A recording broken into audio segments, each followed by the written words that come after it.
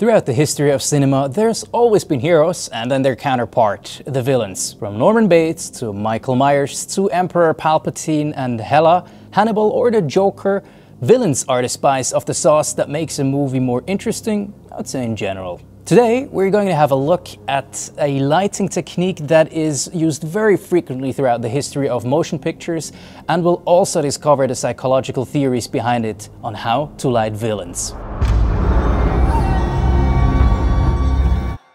First, let's do a quick test and see what happens when you change the direction of light on a subject.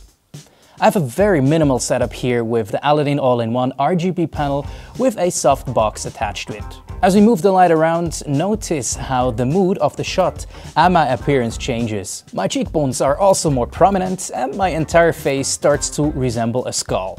The psychological effect that happens here is referred to as dehumanization, which per definition is the process of depriving a person or group of positive human qualities. Movies oftentimes amplify this effect, where they add makeup, prosthetics and CGI elements to make the villain look even less human. A great example would be Christoph Waltz as Ernst Stavro Blofeld and Rami Malek as Lucifer Safin in the newest Bond movie No Time to Die. I'll use a simple light setup to turn myself into a villain. I'll actually start with the background. For my setup, I have a black backdrop.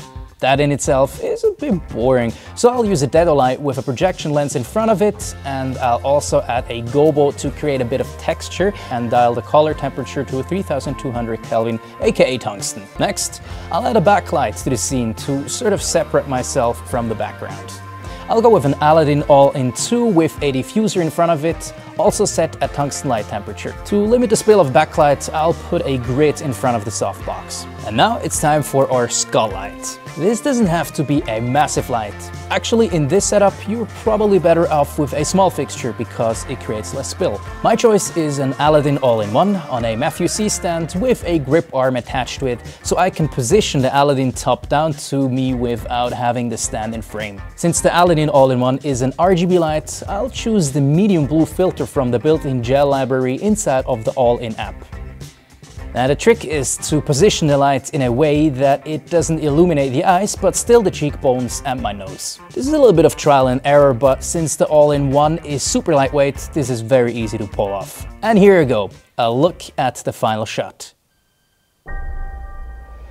The thing that no one wants to admit is that most people want things to happen to them. We tell each other lies about the fight for free will and independence. But we don't really want that. We want to be told how to live and then die when we are not looking.